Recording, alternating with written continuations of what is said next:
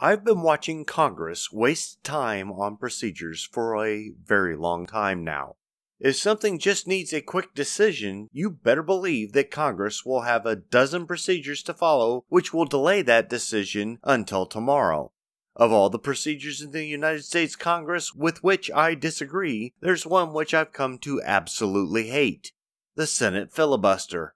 To me, it symbolizes everything wrong with Congress and, by proxy, Washington, D.C. Now that's worth some roasted opinions, isn't it?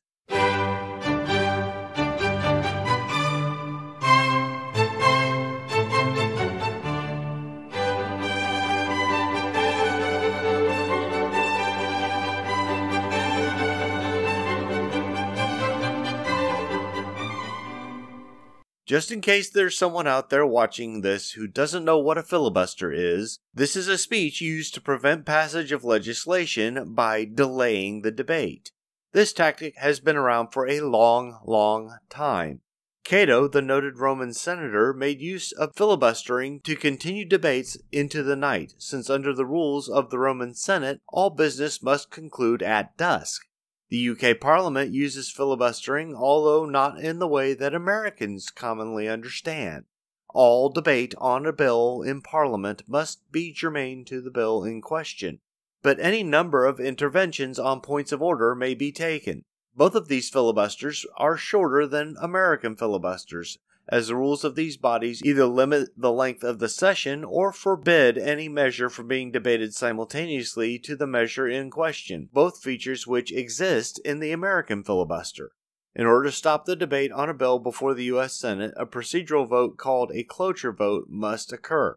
The threshold for cloture to pass is 60 votes, meaning that if 41 senators oppose cloture, then the vote fails and debate continues indefinitely.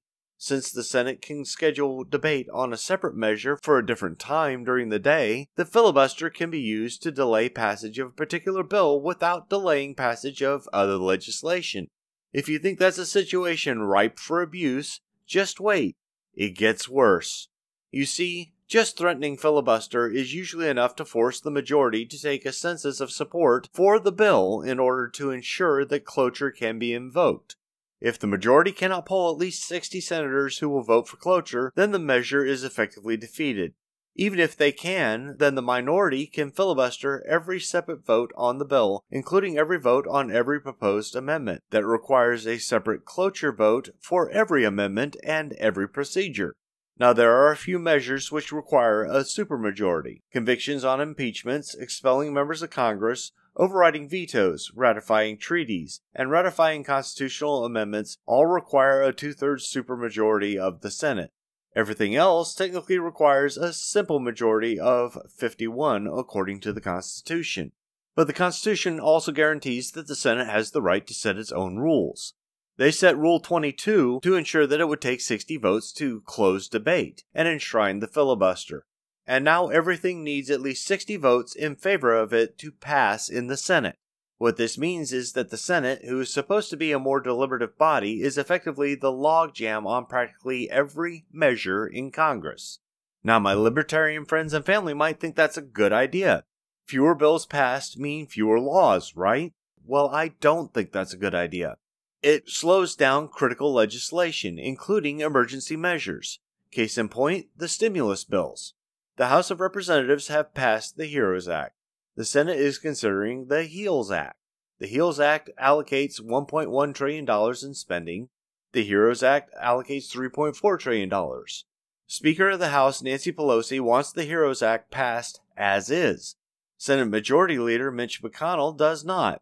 Which one has the power in this situation? Neither, actually. Senate Minority Leader Chuck Schumer does, since the Democratic Congress in the Senate has more than 40 members. So long as Chuck and Nancy are acting in concert, then Mitch faces an uphill battle just to get the HEALS Act to a vote. Because of this, Nancy can claim that Mitch is holding up the fifth stimulus bill in press conferences, and until and unless the House and the Senate are controlled by the same party, this kind of situation is always possible. Back during the Obama presidency, Speakers Paul Ryan and John Boehner did roughly the same thing when they presided over the House in roughly the same situation. When the House Majority Party is the Senate Minority Party, the Speaker of the House and the Senate Minority Leader can prevent the Senate Majority Party from passing legislation they oppose. Maybe that might explain just a bit of the reason why Congress is held in such contempt as a whole, while individual members are held in high regard in their constituencies. Overall, Congress is sitting on around a -40 approval rating, yet there are members who have been in that branch of government for decades. Vote the bums out, people cry. Yet the bums they're referring to are rarely their own representatives and senators. We don't need to vote elected officials out of office as much as we need for the filibuster to be voted out of existence. Imagine, if you will, a Senate that didn't need a supermajority to get past every step of the legislative process. A Senate that can move forward with their own legislative agenda instead of waiting for the House to send over theirs. A Senate which could send bills to the House, too. A Senate, in other words, which would function the way that the Constitution says that it's supposed to function. Imagine Mitch McConnell being able to meet Nancy Pelosi as an equal rather than have Chuck Schumer show up to every meeting and tell the Senate Majority Leader what was going to happen. Imagine the Senate Majority Leader telling the Speaker of the House privately that either she negotiated with him or her bill was dead on arrival. Imagine that finance bills could be stripped of all artifice and writers, passed and sent back to the House with just the items germane to the subject of the original bill included in the Senate version. Imagine that a bill could be less than 1,000 pages long. Wishful thinking, huh? It's possible. It just needs to become a campaign issue. Okay, yeah, you can stop booing. Yes, I know that conservatives have supported the filibuster traditionally. I also know that the filibuster is used to preserve the rights of the minority in the Senate to avoid the tyranny of the majority. But hear me out. Right now, Nancy Pelosi and Chuck Schumer control Congress. If Mitch McConnell sides with Donald Trump against them, then they blame Mitch and the GOP for holding up legislation. That in effect nullifies the GOP majority in the Senate, making the battle against Donald Trump's measures between Trump and Pelosi. Never mind the fact that the GOP holds the majority in the Senate to go with the Oval Office, it's just the bad orange man against the Washington establishment. And Mitch can't do much to help but wring his hands and cash his paychecks. Pelosi doesn't even negotiate with McConnell, she negotiates with Steve Mnuchin and Mark Meadows. But Mitch McConnell and the Senate majority can change that in a day. All that they have to do is to push forward the HEALS Act. When Schumer tries to filibuster it, McConnell needs to call for a cloture vote. The cloture vote will fail, of course, and then McConnell can invoke the nuclear option. Rule 20 in the Senate rules. It allows the Senate to amend their rules in the middle of a debate by simple majority. If this option is invoked, an immediate vote on the amendment to the rules must occur. There is no debate on that vote, so there is no filibuster on a Rule 20 procedure. Once McConnell uses Rule 20 to challenge Rule 22, everything stops in the Senate until the matter is settled. At that point, Senator McConnell has raised a point of order that the vote on cloture should be a simple majority. The President of the Senate, Mike Pence, rules that under Rule 22, cloture is a 3/5 majority. Senator McConnell then appeals that decision to the Senate as a whole on constitutional grounds, and the Senate immediately votes on what Rule 22 should say. If the GOP can get just 51 votes that cloture is a simple majority vote, then the filibuster is defanged. Cloture limits debate to just 30 hours after the cloture vote, after which the measure has to go to a final vote. The only way Senator Schumer could use a filibuster at that point would be to initiate several filibusters to slow up the passage of the HEALS Act, which would effectively flip the script on the stimulus debate. It would become obvious to everyone that the Democrats in Congress, particularly Chuck Schumer, are blocking passage of the HEALS Act, which makes plain this all-or-nothing, my way or the highway approach to legislation.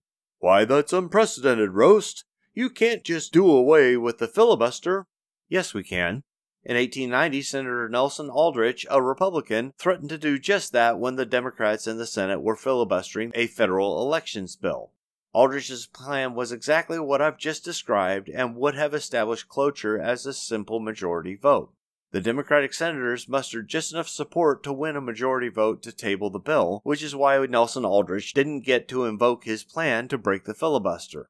The federal elections bill in question died in that session of Congress, which is frankly unconscionable as it was meant to end the Jim Crow voting laws once and for all. Think of it. Without filibusters, government shutdowns would be less likely. Congress would be passing legislation and negotiating with each other instead of critical issues being decided by executive orders and judicial review. Measures couldn't be stalled in Congress without serious repercussions to the party who is actually stalling the measures. Failure to negotiate in Congress might even be rewarded with members being replaced for their lack of effort to pass laws. There's always going to be bickering in Congress. If the filibuster is ended, then at least the bickering will become more pointed and more useful. Write your senator. Tell them that you want them to amend Rule 22 to allow a simple majority cloture vote. Tell them that you're tired of the Senate sitting on legislation instead of voting on it. No vote but those named in the Constitution should require a supermajority, and no argument is going to convince me otherwise.